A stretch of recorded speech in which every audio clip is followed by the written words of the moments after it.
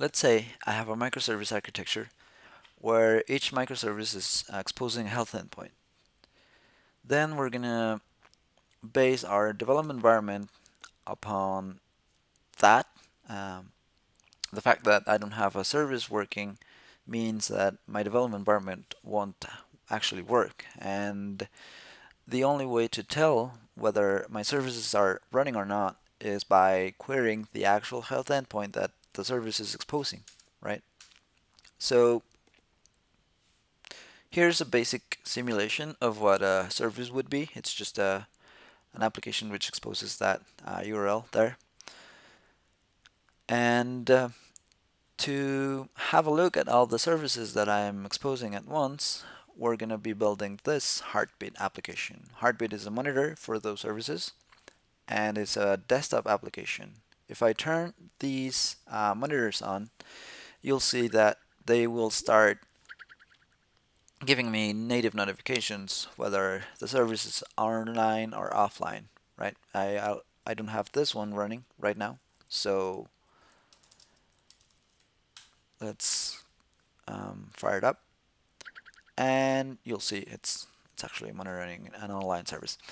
You can also add new services. Let's add service 1.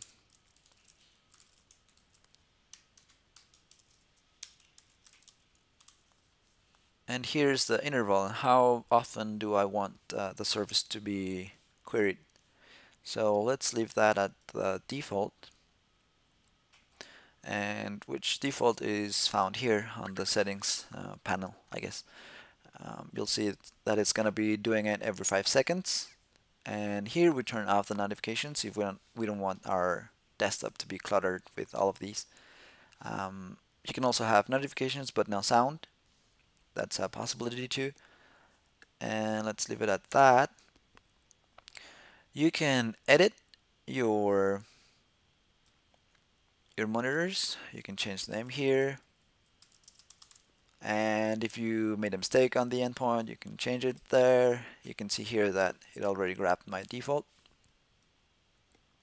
And this being a desktop app, you're also able to integrate it on the operating system, right?